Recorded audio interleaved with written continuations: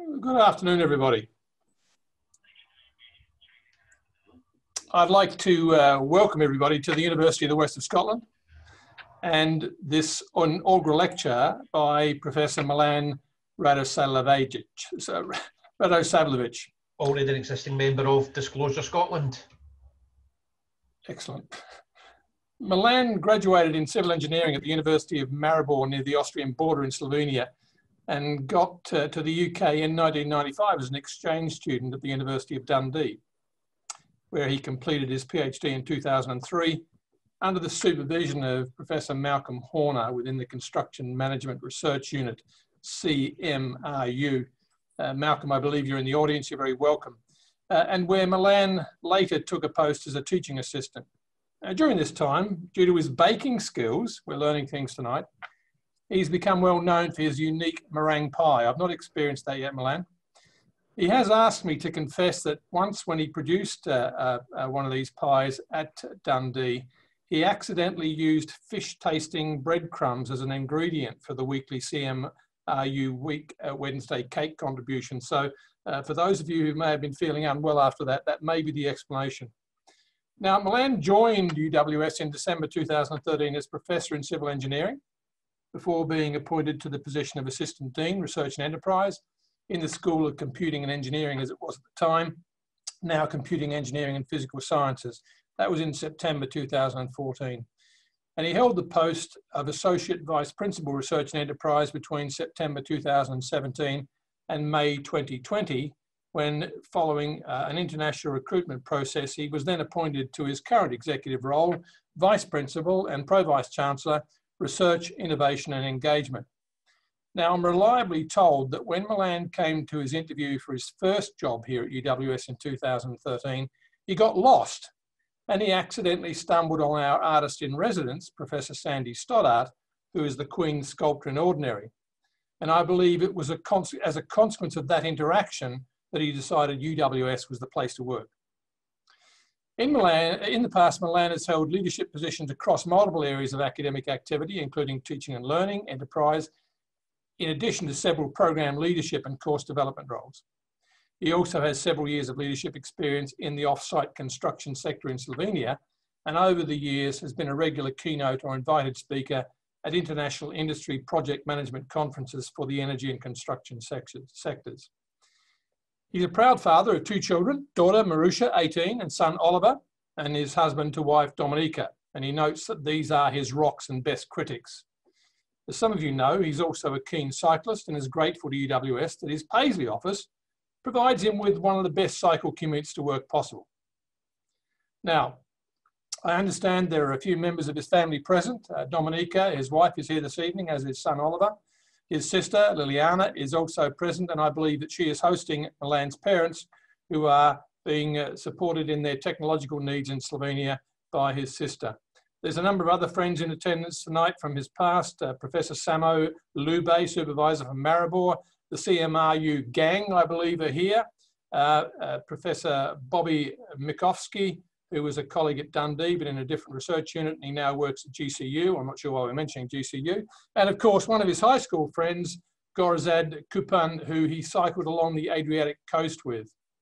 Well as everybody else who's here to enjoy your lecture tonight and wants to hear about complexity, black swans, and anti-fragility, if I can ask everybody to turn their microphones off, it's over to you, Milan. Thank you, Craig. I'll share the screen first and then I'll begin.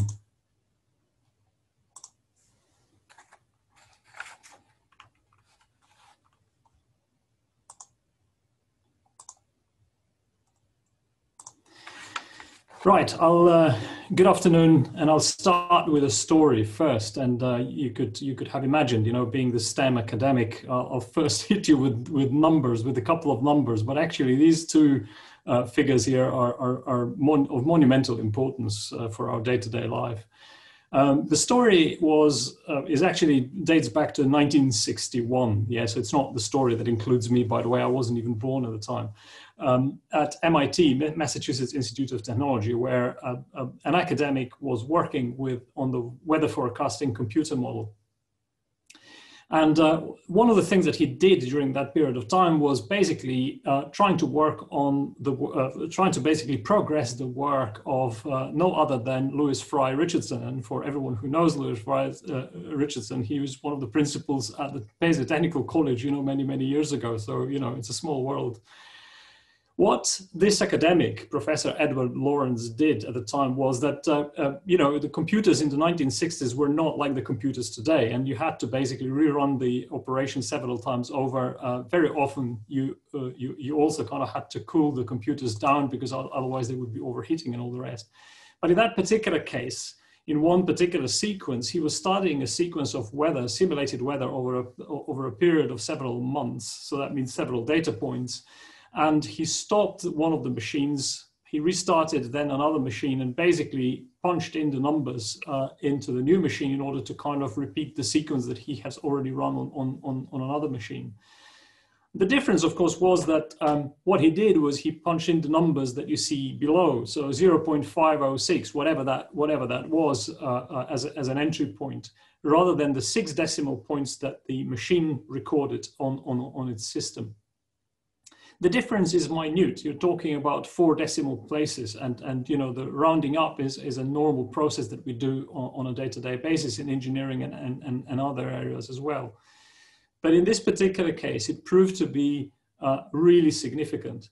What he noticed just after a few data points running the simulation is that there was a significant difference between the new run and the previous run. I mean, quite stark, significant difference. You were talking about the exponential order of magnitude difference between the two runs.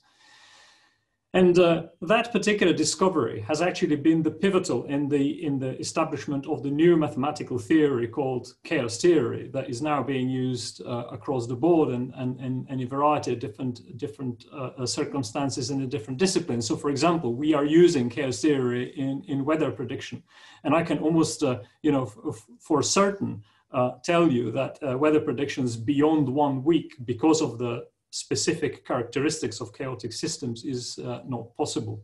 But nevertheless, our current systems are actually pretty good. They're built on the work that has been done by Edward Lorenz at the time, but also Louis Fry Richardson. So it's interesting. And it's also interesting that actually the most accurate model currently in existence, the European Center for Medium-Term Weather Forecasting, is in Reading, which was one of the institutions, close to one of the institutions that I used to work before as well. Now, one of the things that you can see from this is that in the complex systems, and particularly in chaotic systems, which do not necessarily need to be specifically very, very complex, very minute differences in the initial conditions at a particular point in time can lead to, in this particular case, exponential divergence, but very often in real life, in society, in weather and all the rest, lead to catastrophic events. And it's not a lot that is needed to kind of achieve the catastrophic events.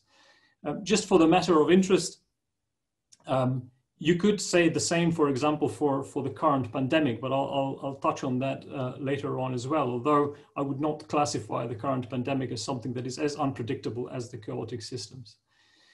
Now, one of the things that is clear when you study deterministic chaotic systems is deterministic in the sense that you have the equations behind them, is that they are governed by the specific values in the equations called the parameters. You can tweak the parameters, and then that leads to different kind of behavior. And I promise the next slide is a little bit wonkish, but I promise it's the only wonkish slide where you will see some kind of equations, because it's one of those things that has always been at the forefront in terms of my interest in chaos theory.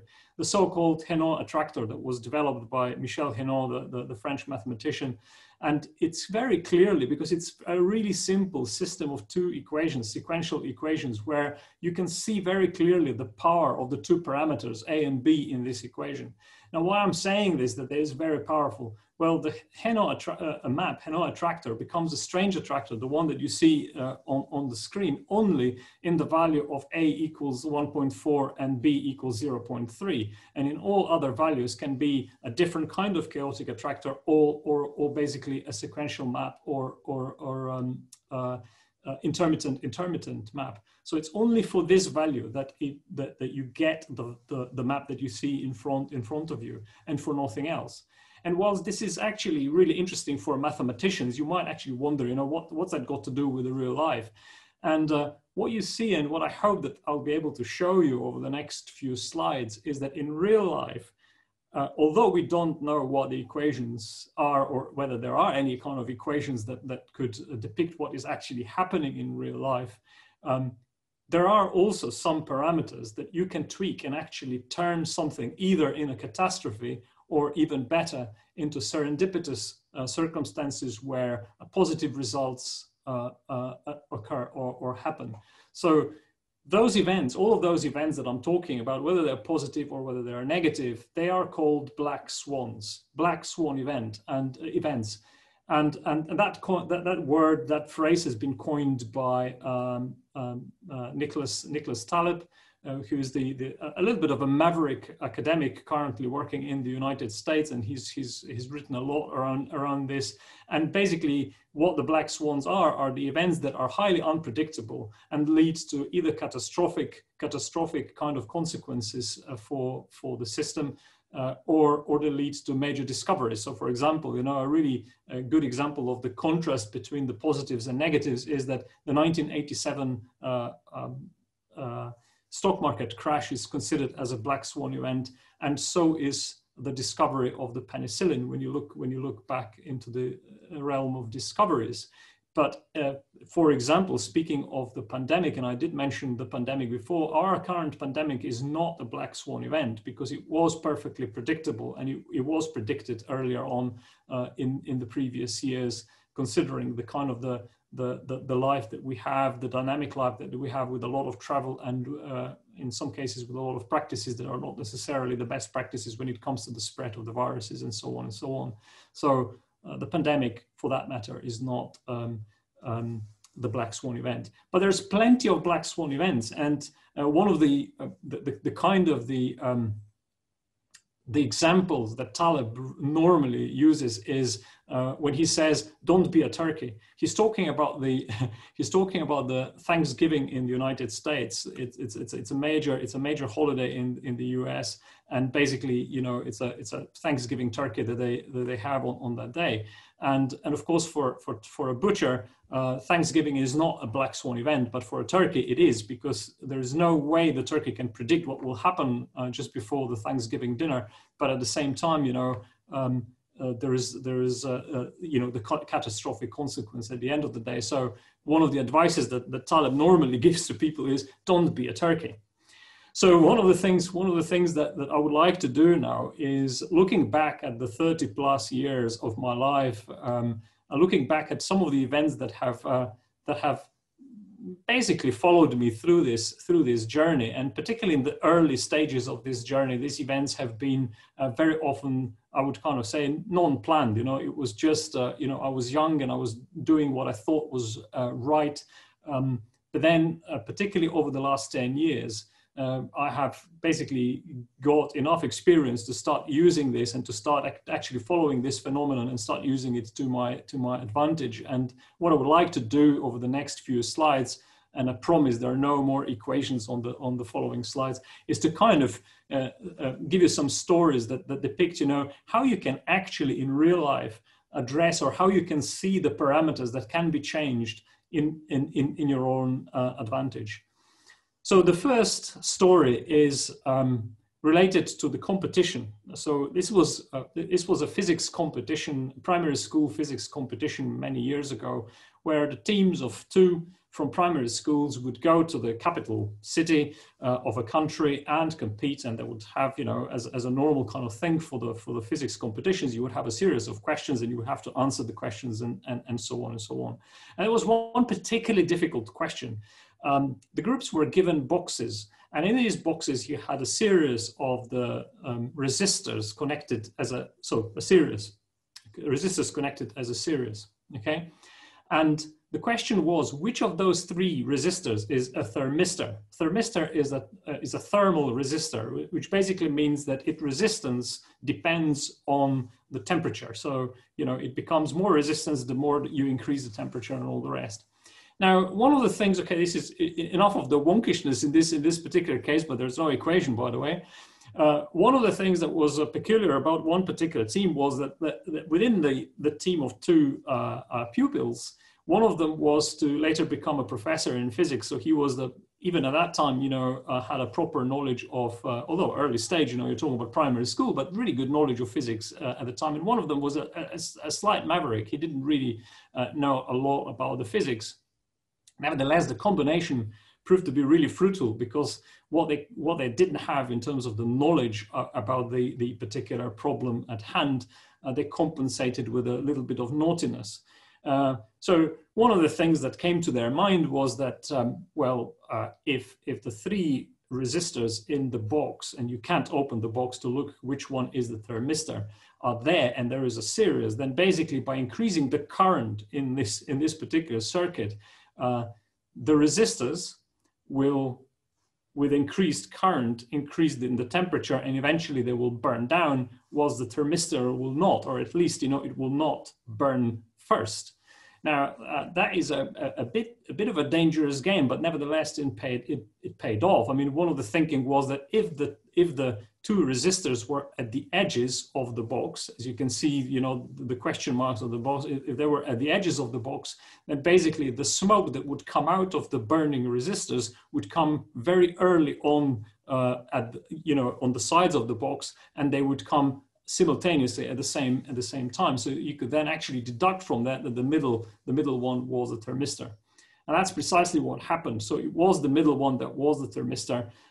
And even better outcome was when the panel who was overseeing the competition, kind of in horror, noticed the smoke in the room. They opened the box, and basically the two pupils could even see, that one of the non-burned resistors in the middle was the thermistor, and they were the only ones who were able to answer the question correctly, because then they reverse engineered it into the correct answer. Now, I would at that point say that you probably have guessed by now who the non-physics member that lacked the knowledge of physics was in one of those teams. But it just shows, what you can do if you basically change the parameters. Basically the teams were all faced with the same initial conditions. They were all faced with the same problem. And sometimes, the lack of knowledge, in this particular case, a lack of knowledge were forcing, the team members to think slightly differently. And that's very often what you have to do in life as well. I'm not suggesting that you should burn something down in this particular case, but what I'm suggesting is that you have to look at the problem potentially, at a different angle, and then change the parameters, and through this, turn the result to your own advantage. That's the early example in my life that dates back to the primary school. The next example is later on from the ISDE, and actually, just for anyone, there's a lot of people that wouldn't know what it stands for. This is the International Organization, International Association for the Exchange of Students for Technical Experience. And many years ago, when I was at the University of Maribor, I was the president of the local committee for the ISD. And ISD is actually, for anyone who thinks that I myself am a black swan event for for being here today, you can blame it on ISD, because ISD is the reason why I'm today in Scotland. I was an exchange student. And I remember the delegation at the time when they returned from the annual conference, ISD annual conference in 1994 in Mexico City. They told me, Milan, you wanted to go to a green country somewhere in the north of Europe as an exchange student. And I said, yeah. And they said, well, you wanted Ireland. We couldn't find you anything in Ireland, but we find a professor, at Dundee University, Malcolm Horner. He's looking for a trainee, but it's in Scotland. I kind of thought to myself, Ireland green, Scotland green. Yeah, I'll do it. And here I am today as well. So it's to be, ISD is to be blamed for where I am right now. But actually the major thing and the major event that I remember dates back to 1996, so 2 years later, where as a representative of the Slovenian delegation of IST at the annual conference in Copenhagen, and a friend of mine, Gregor Zupancic, who I also think is in the audience, when the two of us attended this conference in Copenhagen.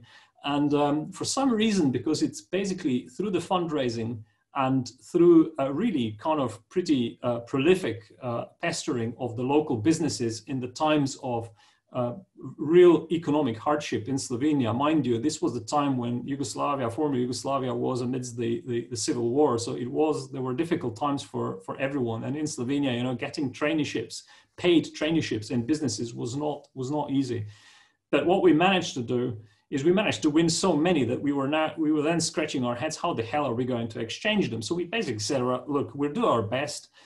We know that there is an opportunity to kind of, you know, convince the countries, you know, and the other delegations during the evening events like parties and the international dinners and all the rest, and then look for the best.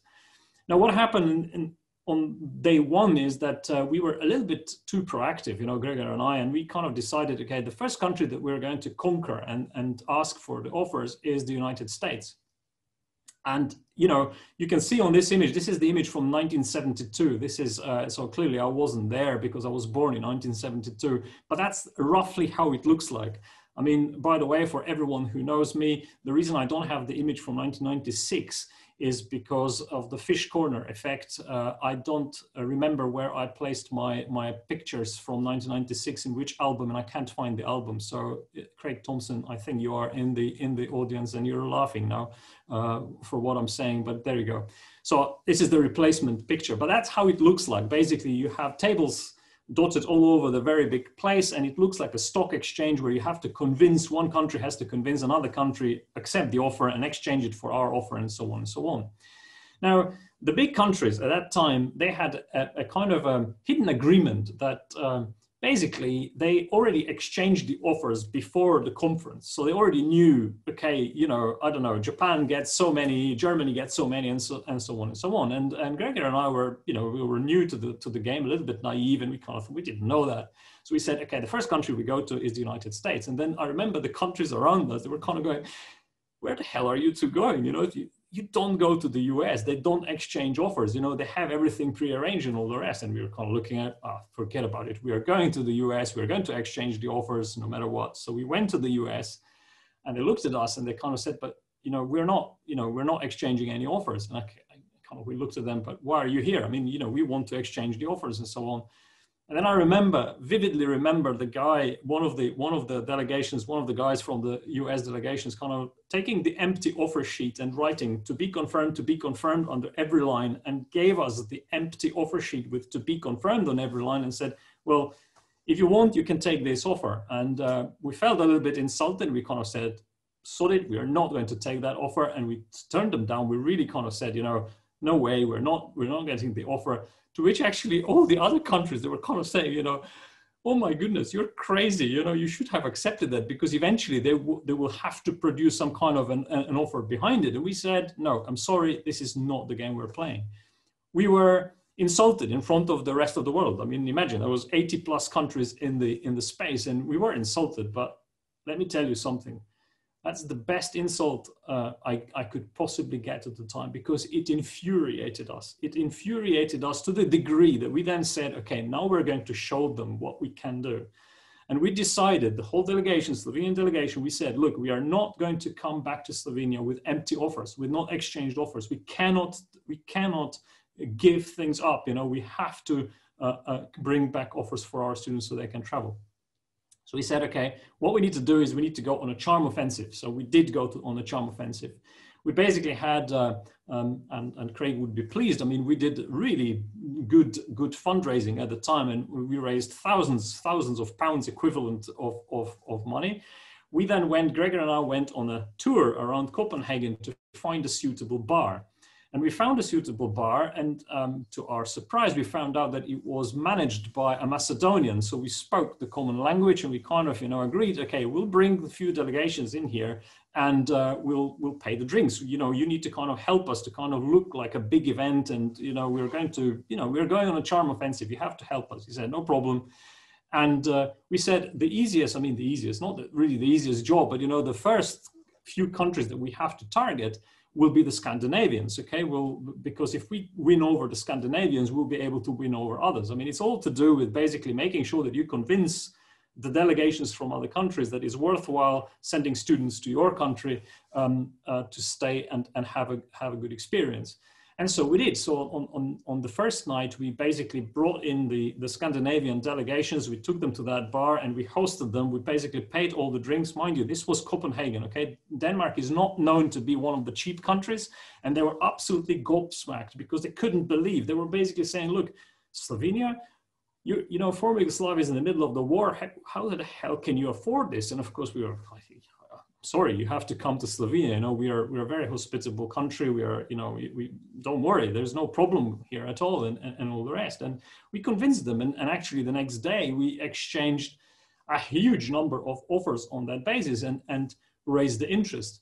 But then, nevertheless, we still couldn't get through some of the really large countries. And we were absolutely adamant. We were going to exchange all the offers. So the next day, the next evening, we had the international dinner event. Now, how that looks like is, again, you have 80 countries, 80 plus countries, and they have stalls. And these stalls have, cooked dishes, cooked, drinks and all the rest that are representative of your country. So you bring them on, and then you're trying to kind of, promote your country. It's a promotional event and all the rest, and try to convince them that basically it's worthwhile sending the students to you as well. And we did go on a charmed offensive. This time we focused on the Far East, and we found out that actually the two professors who represented South Korea and Japan really liked our prosciutto, Slovenian prosciutto and wine, and kind of it was a little bit of serendipitous event, I have to say, but they basically stayed at our stall almost the whole night, and. We did ask them in between, are we going to exchange any offers and all the rest? And they said, is this how you eat and is this how you live in Slovenia? We said, yeah, of course, that's basically the food you get. That's the hospitality you get and all the rest. They said, no problem, guys, we'll give you the offers. And the next day we exchanged all the offers. Now, that was the last day. One of the major events that happens on the last day is that the big countries who pre-arrange the exchanges beforehand then actually execute them. They basically give each other the offers, and the rest happens, and the rest of us are actually around and watching what is happening. And that to me was, it really stayed in my memory, because one of those was the Japanese delegation sitting with the American delegation, exchanging the offers, whilst the American delegation absolutely expected that what will happen is we give you our pack, Japanese give us your pack, and that's it. What in reality happened was that the Japanese professor went through the offers from the United States and one by one turned down. He said, no, no, no, no. And actually, one of the reasons for this was that, of course, the Japan exchanged quite a number of offers with the Slovenian delegation in the morning on that day. And it proves that even though that you're talking about the delegation from a really small country, a 2 million country, if you have the right approach and you change the parameters to negotiation, you can actually achieve the great result. And that was a clear black swan event for the American delegation, because they've never, ever, from that point onwards, at least as far as I know, exchanged offers as traditionally they used to. And that means pre-arranged exchange, because they were badly bitten or badly hurt, basically, by what happened on that last day.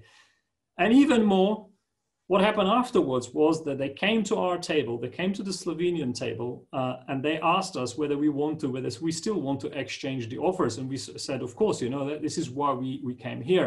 And for the first time, Slovenia then actually exchanged some of the offers with the United States. And if memory serves me right, I do remember that one of the exchange offers was with one of now well-known companies that was a startup company at the time. So that's just another example like this, which which demonstrates that if you look at the same thing with a slightly different angle, we change the parameters slightly, then actually you can achieve a great results, and it becomes a kind of the serendipitous a black swan, a positive outcome for you. Now, from that point onwards, I basically, apart from the ISD, I had to complete my studies, and again, one thing that I have to say is that in completing in whatever I did during the studies, I can't normally would take unusual steps in everything, and that actually happened also for my dissertation work. I changed the parameters when it comes to study environment. Now, please don't think that what I want to say here is that I use the Renault 4 as my study environment, as opposed to the lecture room or the library or whatever else students were using at the time. That wasn't the case. It was that basically everyone at the time wanted to do the graduation, the dissertation project on something theoretical. And I didn't kind of want to do something theoretical. I wanted to do something practical. And I remember Samuel at the time, yeah, he's a good friend of mine still. And he said, I have a project for you. It's a renovation of the university hospital building in Maribor. And it's, it's one of the, if it is not the tallest building in the city, it's a major project. It would take a kind of longer than the normal dissertation project. But you know what? I took it. And you know why? I mean, it's not because of so much about the practicality. Samuel gave me the university car to drive around. I actually was able to pick up my specimens from the construction site with Renault 4. And let me tell you something, Renault 4 is a really wonderful car to drive. It has the changing gear knob at the top, and it's a phenomenal car to drive. But again, what I'm trying to emphasize here is you change the parameters. And what these change of parameters in this particular case resulted is that because I was doing something practical in my dissertation project, and really practical, you're talking about, me going on the construction site and doing the pull-out test and checking, for example, the repair mortars layers and so on. And then we did, I remember, the xenon tests, for the stability of the aluminium facade, and the X-ray diffraction for that purpose as well, and so on. So a lot of kind of, very practical studies to help a real project. This was a real project. And I felt wonderful, but it also meant that later on, when I graduated, I was the first in my group to get the employment, because I was the only one being able to demonstrate, practical experience directly from the dissertation project. And again, it's all about, you're doing the same dissertation, you have the same initial conditions, but you change the parameters slightly and you get a very, very different result. Now, up to this point, all of these examples were, my intuitively kind of following things and making decisions as I went along. There was nothing here was by design. I just kind of was, for example, in this particular case, by the possibility of driving a car and having, being the student, but still kind of having the company car and driving around. That's basically how I got enticed. But then when I started doing my PhD, this changed. It changed dramatically because I started understanding that there was someone who actually understood that you can create the environment in which serendipity becomes more probable, so that you don't have the bell-shaped curve probabilities anymore, but you have the fat tail curve probability. And that means that the extreme events, and in this particular case, obviously extreme events in terms of the serendipity, that means positive outcomes, and the fresh ideas and really kind of creative thinking can happen. You can create environment that enables this to happen by design. And that's what happened when I joined the construction management research unit. Organizational parameters matter too, and I can see this now even more when I'm working at UWS, but I'll talk about this later on. I can't. I'll try to use some words, to depict, what I have gone through when I was at the CMRU. But it's to my knowledge, today and in my experience, is one of the best research units I have ever seen, ever witnessed in any institution around the world. And it's down to chef de cuisine of the restaurant Serendipity, Professor Malcolm Horner, who is in the audience. Malcolm, thank you for being here.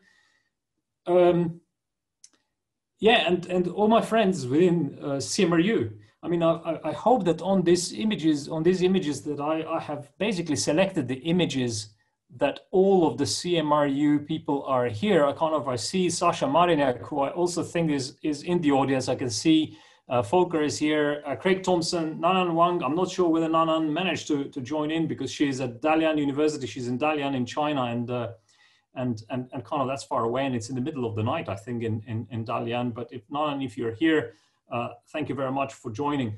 Now what this research unit is basically what it was under Malcolm's leadership. It was basically a melting pot of ideas, a really dynamic melting pot of ideas, where we would debate. We would have Wednesday cakes, and I would that was where I had this infamous meringue pie incident, and Craig knows very well about this. Craig Thompson knows very well about this because I think, Craig, that you ate it actually. So yeah, good for you.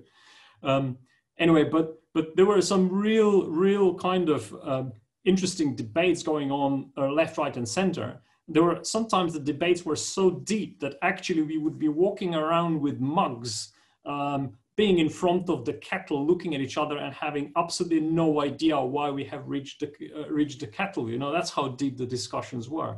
And it showed that basically, you know, in the environment, in the enabling environment and the challenging environment, you can create such an environment and such basically culture that serendipity happens left, right, and center. And that was basically the beautiful outcome of this. Now I have to say, Malcolm, with this as well, that I'm very pleased that actually, you know, when I look at my current environment, you know, the executive where I'm a member of, and also kind of the research and innovation team who I think are in the audience as well, we have recreated what I have witnessed in CMRU, and we have an absolutely wonderful teams here, numerous teams here who actually are recreating a really similar environment to what I have witnessed in the CMRU. But I cannot emphasize enough how important it is to create the right environment by changing just a few parameters and actually enabling people to kind of to flourish.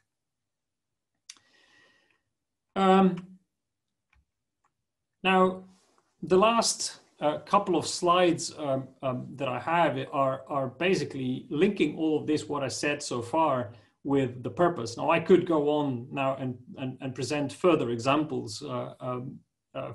You know, the examples for with the involvement, for example, in the London Olympics, where one of those moments that happened during this time was when the ODA, the Olympic Delivery Authority, decided to ban the publishing of our report because apparently it was too damning, and this was just before the London Olympics started in 2012, which then proved to be a wonderful decision because it led to Chartered Institute of Building converting our report and publishing it as the first code of practice for program management in the world. But nevertheless, it was an interesting time. You know, if you're kind of thinking, for all the colleagues who are thinking about the non-disclosure agreements and how challenging and difficult sometimes they are, let me tell you, the ODA non-disclosure agreement for the London Olympics 2012 was on 64 pages.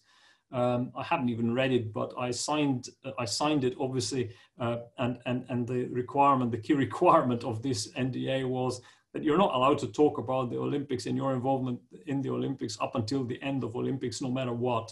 And we kept to this, obviously. And I could talk about more of the stories like this, but actually what I want to say is that particularly the last 10 years, the stories and whatever has been happening over the past 10 years has less been a chance, and it's more been by design. And when I looked at, for example, the achievements that we have had at UWS over the past few years, one of the things that really kind of looking at these images and looking at the academic colleagues who are behind them, you know, just the sheer notion of being involved in these projects, or basically being there for my academic colleagues, but also for the businesses who are behind these projects and supporting them, to me is one of the major kind of not just achievements but satisfactions that I have with my current job. You know, I'm really genuinely enjoying my job because I can see, you know, how support for colleagues and support for these projects is leading to the great successes that that we've had. And I'm kind of trying to monitor what Johnny Moan is just sending me from the Knowledge Exchange Awards, because I told him, you know, regardless of my lecture, you need to update me on basically where we are with the Knowledge Exchange Awards. So Craig and the colleagues and everyone, yes, we have just won, the KTP Associate won the Knowledge Exchange Award for Innovator of the Future for the Finnish Instinct Wheelchair Project. It's the first win for UWS. So just to keep you updated, that actually that is, you know, bringing another smile to my life, sorry, to my face. And generally, the purpose for me is, look, I will keep searching for and adjusting parameters in whatever kind of activity I'm involved in or I'm leading. Whether that is the CPD activity, research and supporting research, supporting innovation, I'll keep searching for the parameters and adjusting them so I can stay happy. And that to me is the main purpose. I want to be happy by being happy for you, for our people, and with our people. And with this, what I want to say is this does not, you know, it clearly involves, in terms of my professional life, involves my professional colleagues. But it also involves the wider society and the wider kind of the stakeholders that are working with our institution and with me directly.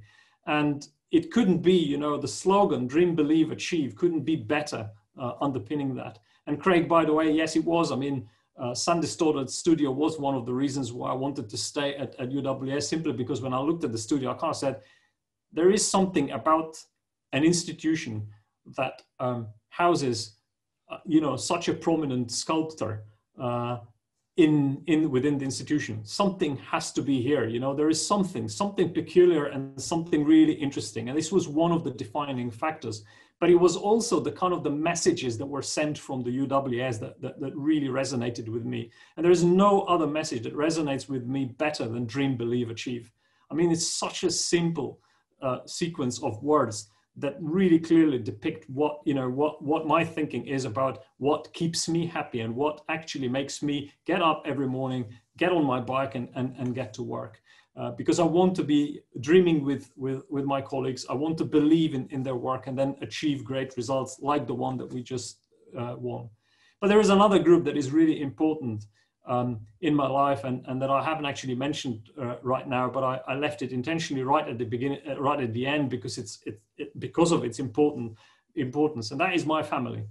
Without my family, I wouldn't have been where I am, to be perfectly honest, and this journey would look very different. And obviously, you know, for everyone, for each individual, a family can mean a different thing. It's your closed ones, and to me, the closed ones are my family, and they are everything to me, you know.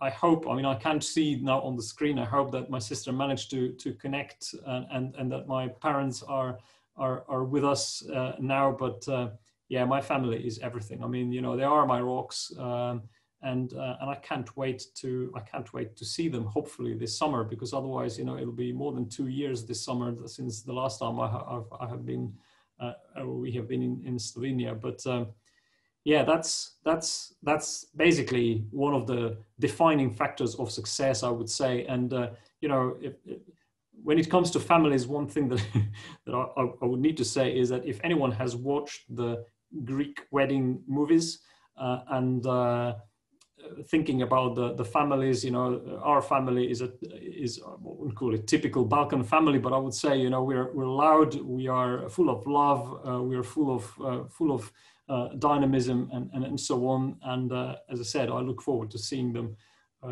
as soon as possible. So again, I'll just repeat, I'll be searching for and adjusting the parameters so I can stay happy by being happy for you and with you. And that includes all of my colleagues and my family as well. So the final message to you is, what are your parameters? Thank you. Milan, thank you very much. What a lovely presentation, and delighted to see that you can actually act as a newsreader while also giving a presentation and bring us some of the latest news.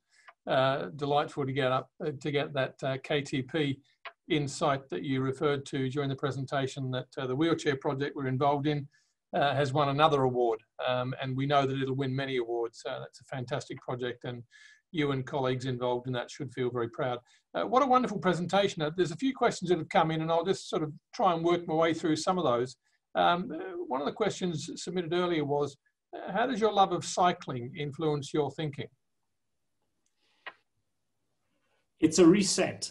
First of all, it's a good question. It's a reset. Basically, what you need every here and a while, and that's basically the role of the holidays as well, I think, every here and a while, is that you need to reset. You're in, you know, when you're working hard and when you're working in kind of, and you're really passionate about some of the things, you get very often into automatic mode. And on a day-to-day basis, you know, Craig, you know, you go from meetings to meetings and all the rest, and sometimes you're in automatic mode and so on. And when I'm on my bike, I basically switch off completely. And the only thing that matter are my bike, the nature around me, and my mind empties for at least, you know, half an hour. And that's a really, really important thing, you know, if you want to then recharge yourself to continue with the same level of dynamism next time. Sounds good, and I'm sure all the punctures that you get too add to that ability to think clearly. Another question here is: are black swan events ultimately always unpredictable, unmodelable, and does philosophy have as much to offer as STEM in moving forward a flexible university and economy? The first one, the black swans are by definition unpredictable. With the benefit of the hindsight, you can look back and you can make the connection to the original point and why that happened. But actually, at the time when you are in the right time, if you're looking at right now, you know, in a point in time, you cannot predict the black swans. They're inherently unpredictable. But in the hindsight, you can actually say, you know, it's almost like, you know, the generals after the battle. It's basically, you can look back and say, oh yeah, that is obvious. But actually, right now, it's not obvious, and therefore they're unpredictable. When it comes to the second question, philosophy and STEM, I kind of think, you know, one of the major contributions that the philosophy has given to the society is that it's not about being right or wrong. It's not about having an answer. It's not about this constructivism and the paradigms that are normally underpinning the STEM subjects, where you have positivism and constructivism. So basically you have cause and effect and all the rest. Philosophy doesn't have that. Philosophy is constant questioning of everything in my mind. And that is really, really important. As an engineer, I'm telling you, the engineers have one major flaw, that they constantly look for solutions. And sometimes it is not about the solutions. It is about questioning the paradigms that are existing, but not necessarily offering any kind of solutions. And of course, that's one of the rich values of university education, research and teaching, that we're constantly here to question and be questioned and to have to rationalize and justify our thinking. So another question has come in, that in this volatile, uncertain, complex and ambiguous world, how can we handle the state of the economy in this chaos and black swan events occurring in the economy point of view? I'll let you interpret that. Right. If I had the answer to that, one thing is that you constantly, I mean, because it's unpredictable what will happen in the future. We live in a really complex times as well. You know, there's all sorts of kind of, you know, multipolarities in terms of the world politics and so on. So it's really difficult to predict. It's basically being constantly vigilant and constantly prepared for the worst. And when I look at, you know, Craig, you would know that obviously because you know, it's your executive group, but you know, that's basically how we operate within the executive group. We're not letting things go. We're constantly kind of being vigilant, and we are not letting any kind of, even the, you know, the positive results kind of clouding our view, because we know that we live in such an uncertain time that we have to constantly be kind of on the lookout for new opportunities and not sleep on the laurels. You know, the worst case scenario is that you sleep on the laurels and you say, look, we're doing all right currently. We don't need to actually, no, you have to constantly look for the new opportunities, constantly look for the changing of the parameters so that you create favorable conditions for yourself. Okay, well, we're staying with black swans for a minute. So could superposition in quantum computing promote serendipity-oriented black swans in our places and spaces? You can thank Gordon Mitchell for that one. Oh, Gordon, thank you. You put me on the spot right now here. Well, what I think is I don't think that there is so much, Gordon, the question of the supercomputing as it is the question of artificial intelligence. And one of the major issues that I have with artificial intelligence is that actually currently, when you look at the developments of artificial intelligence, you'll realize that actually it's less artificial than it is human. And that to me is fundamentally the problem. In the purest sense, artificial intelligence has no qualms with the humanity because they exist in a different world. But the problem with AI currently is that it's under control of the humans. So it's not really artificial intelligence. And when you have something that is under control of the humans, it means that you have the human interests that may prevail. And that means that basically what you can get is the artificial intelligence being used or misused for the wrong purposes. So whilst the supercomputing can actually give you the power, it depends on how you use that power. Like with everything else, it's up to the humans. And if we use it for the wrong reasons, then basically it may lead to bad results, not necessarily positive results. Sure. Okay. So how can we routinely change parameters when we live in an overregulated world? What needs to happen for everyone to feel comfortable with uncertainty? And is there a formula for helping people to see that uncertainty is good? There is no formula. The uncertainty has to be accepted. And the sooner you accept it, the easier it will be to let it go, to kind of just say the uncertainty is here and you do not actually try to change this because you can't, fundamentally you can't. When it comes to the looking for the parameters and the overregulation, look, when you look at what is being regulated and how is being regulated, and you look at the history of the regulation, you will always see that it is always possible to find a way of how regulation can be adjusted as well. So, saying that something is overregulated, but doing nothing about it, or at least not looking at it from a different angle, it's to me insufficient. You have to kind of look at the regulation and constantly ask yourself, is there something or is there a particular angle that you can take to change the regulation?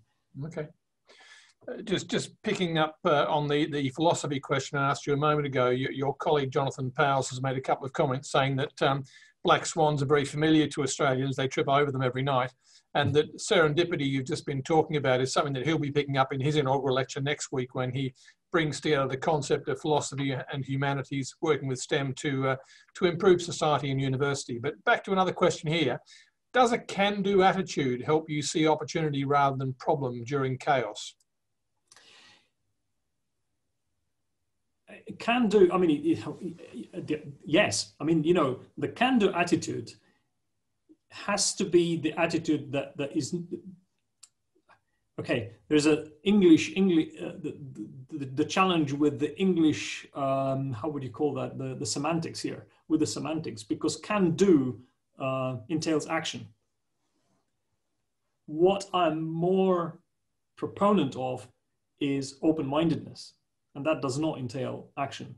So can-do means, okay, no matter what challenge you have, you will always find the solution. You remember what I said about the solutions. Sometimes it's not good to have the solution. Sometimes, for example, in communication, we know that silence is actually, really loud communication sometimes. And it's the same with action. Non-action sometimes is stronger than the action. But it's open-mindedness that is really important. Being open-minded to the new questions, to the new angles, to the new ideas is, I think, more important than the can-do that entails action. Okay, that's good. You talked about setting the parameters for success and the importance of knowing your own worth in negotiations. What would be your top tips for young academics, early career researchers to maximize the number and quality of their opportunities? Again, it's open-mindedness. I remember one of the things that really resonated with me from the Lucy's presentation, and I kind of remember that Lucy got a question of, Yeah, I don't remember the question, but I remember her answer, and she said, be open to opportunities. When the opportunities come your way, grab them. And that's basically what you have to do. And I kind of, sometimes I see the academics as well as the students. They kind of go, okay, there is an event or there is something the university organizes, but it's not my area. Okay, and they said, it's not my area, I'm not going. My approach always has been, it's not my area I'm really interested in, because it's not my area. If it is my area, I know what's going on, but if it is not my area, I'm interested in different angles. So again, being open-minded to different angles can actually help you shape your own area much better. Milan, we've covered a bit of ground tonight. You've given us an insight into your life, your learning journey, your academic experience, and your family. And we know that many of your family members are here with us tonight as well. There's a lot of positive comments in the chat line. I won't go through them all, but if Alison or Rebecca can save a copy of that file, please, so that Milan can read those comments and who they're from later. There's some enormous love there for you. and we all know the personality that you have as a genuinely interested person. You give people time and respect, and you're always keen to help people develop and advance their own knowledge and careers. And most recently, of course, you've been the central point and contact for me to ensure that our REF 2021 submission went forward in an appropriate way, profiling the university and all the great research work that colleagues have done across the past 7 years in the best possible light for the submission that we've made and the outcome that will hopefully come from that when we find out in a year's time. So listen, Milan, on behalf of my colleagues, everybody here present tonight, we want to thank you for the thought-provoking inaugural lecture you've given. I wish you every success in the continuation of your career. You're a youngster by many standards of us, those of us here tonight. So there's plenty yet to be achieved, and we look forward to working with you on that journey.